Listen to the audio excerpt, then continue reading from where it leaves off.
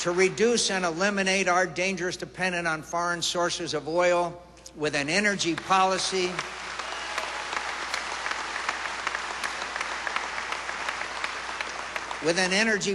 that encourages American industry and technology to make our country safer, cleaner, and more prosperous by leading the world in the use, development, and discovery of alternative sources of energy.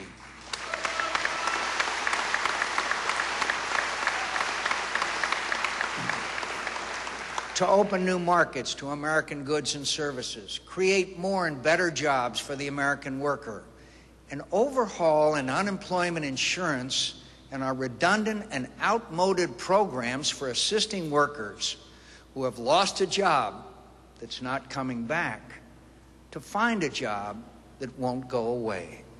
To help Americans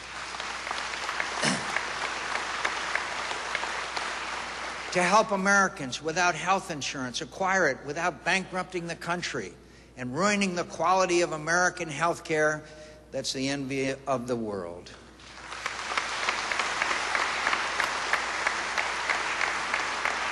To make our public schools more accountable to parents and better able to meet the critical responsibility they have to prepare our children for the challenges they'll face in the world that they'll lead. We are not a perfect nation. Our history has had its moments of shame and profound regret. But what we have achieved in our brief history is irrefutable proof that a nation conceived in liberty will prove stronger, more decent, more enduring than any nation ordered to exalt the few at the expense of many, or made from a common race or culture, or to preserve traditions that have no greater attribute than longevity. But as blessed as we are, no nation complacent in its greatness can long sustain it. We too must prove, as those who came before us proved, capable of the work history has assigned us. Nothing is inevitable in America.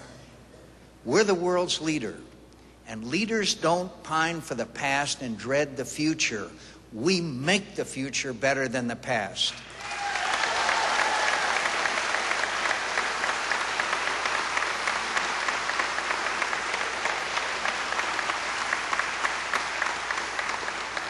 We don't hide from history, we make history.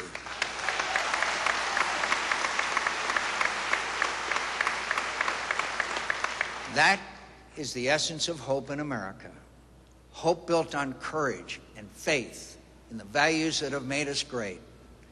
I intend to make my stand on those principles and help this country move forward to our future greatness, and trust in the judgment, decency, and resolve of the people that I have served all my life. Thank you, and God bless. Thank you very much.